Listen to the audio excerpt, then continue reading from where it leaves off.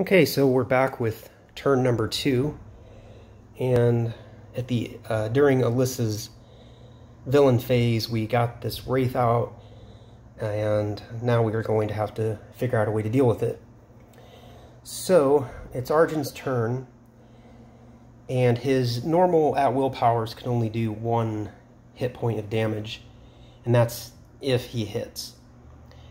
The Wraith has 2 hit points, so we would kind of like to figure out something that can do 2 hit points of damage, so we can try to take out this Wraith. Now, I don't like the idea of using these power cards this early, but we don't have like a strong villain in this game. So, in the Wraith, the Gargoyle, the Blazing Skeleton, those are kind of the worst monsters we're going to run into, and among those, the Wraith is probably the worst of them all. So I feel like it may be worth going ahead and using our Precise Strike to try to take down this Wraith. And the good news is, if we miss, we don't even flip it over. And we also have the Lucky Charm, so if we miss, if we attack and we get a bad roll, we can roll again. So we got a pretty good chance of taking this Wraith out, so I think we're going to take this option. So Arjun's going to attack with his Precise Strike, and he rolled a 10. I think that's high enough. Let's see. Yeah, 10 plus 11 is 21, more than enough to take out the Wraith, although I did forget something until just now. Once the special ability, the Death Shriek, when the monster is destroyed, each hero on the tile takes 1 damage. I kind of forgot about that, but I'm not going to change my mind because I want this Wraith gone. So we flip the card over. Arjun killed the Wraith, so it goes into our experience pile, and we even have 5 experience now, so we can cancel an encounter if we need to.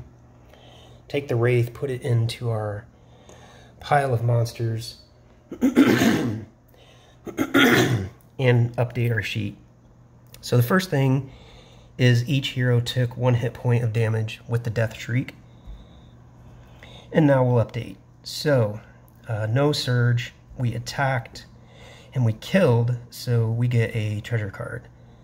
So we're going to draw a new treasure card for Arjun and see what he gets. Hopefully something good. Even just a hit point gain would be nice. Oh, hey, that works out really well. And then that's one of the reasons I don't like holding on to my powers too long, because when you draw these treasure cards, if you have all your powers turned up, then these types of treasure cards are a waste. So that worked out perfect. So we used our special power, but we immediately get to flip it back over. That's pretty nice. Okay, so now we're going to have Arjun move now that the table is clear of monsters. We need to keep exploring, so let's slide everything over, and let's have him go this way. So he's going to go to this unexplored edge and have a look and see what he finds. So we'll go to our dungeon tile stack, flip over, and we got a white triangle. So that means no encounter. So let's update. So Arjun attacked, then he moved, he explored, he got another white tile, and the skeleton, I forgot to get rid of that, is gone. The Wraith is gone. And now there will not be an encounter, but you always draw a monster when you get a new tile. And it's going to be a Kobold Skirmisher. These are a little annoying. They got a really high attack, but not a super high AC. And they only do 1 damage, and there's no consequence if they miss or anything like that. So they're not too bad. So we put down the Kobold Skirmisher, and we just update our notes here. So with this turn, we got a Kobold Skirmisher. Again, the skeleton's already gone. So the Kobold Skirmisher. So the encounter would now happen if we were going to have one. Luckily, we got a white tile. So the Kobold Skirmisher activates. And the way it works is it attacks the closest hero with the javelin throw if it's within one tile. And it is within one tile. And let's see, 1, 2, 3. Arjun's a bit closer, which is good for me. He's got the higher armor class, so he's a little bit harder to hit.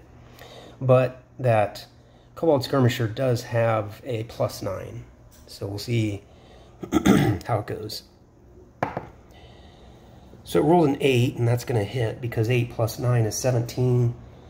And that is just enough to hit Arjun. Now we can re-roll that die if we want, but I think we need to save that for a situation where it would do us more good, because taking 1 HP isn't so bad.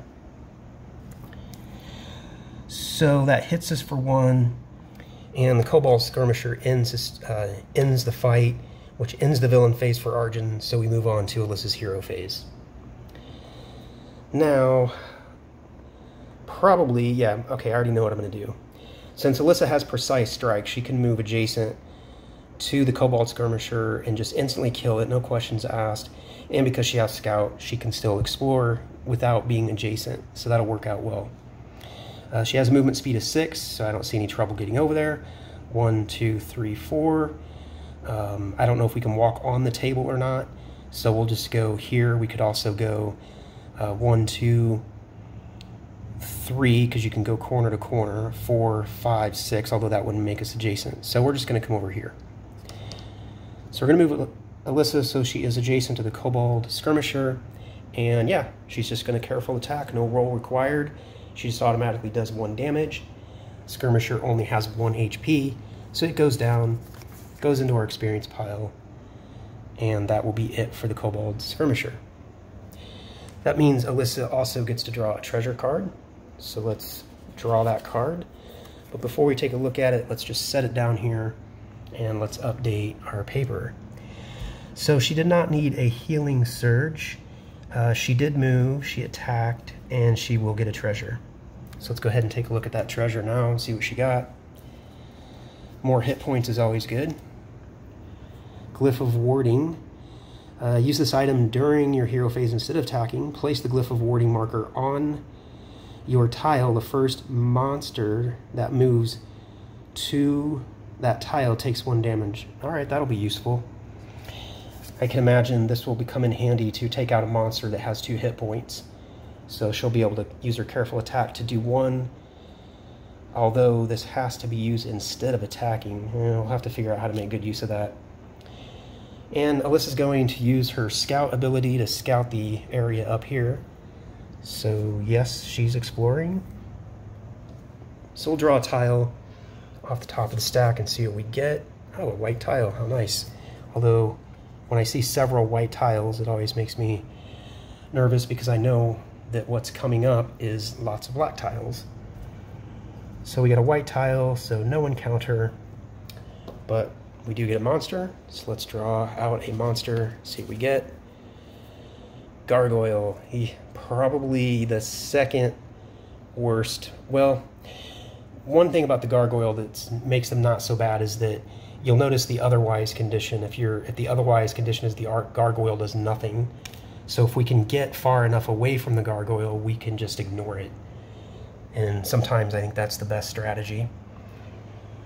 So we'll take out a Gargoyle and place it on the bone pile here. It will get at least the 1 attack because it will get to go during the villain phase. So she got a Gargoyle, and currently there's no blessings or markers that we have to worry about. Again, there's no villain, so the Wraith's already gone, so the only thing she has is the Gargoyle. Again, normally the encounter would go, but now, since there won't be one, it's just going to be the Gargoyle activating. And its tactics are, if it's within 1 tile, and it is, it moves closest. It moves to the closest hero's tile and attacks each hero on that tile with the Whirlwind of Claws. Well, the good news is, Alyssa's the only one on this tile, so luckily she will be the only one that will get attacked. But unfortunately the Gargoyle has a +8 attack, and If it hits, it does 2 damage and slows you down. If it misses, it still does a damage. So we need to roll pretty low. And that's not pretty low. It's an 11. 11 plus 8. It's going to be 19. More than enough to hit Alyssa. So she will be slowed. And she takes 2 damage. So that's going to bring her down to 3 hit points. Okay, so with that, and again, it's only going to attack her because she's the only one on that tile. If Arjun was on that tile, it would get to attack him as well, but he's not. So that will end turn number 2, and we'll come back with turn number 3.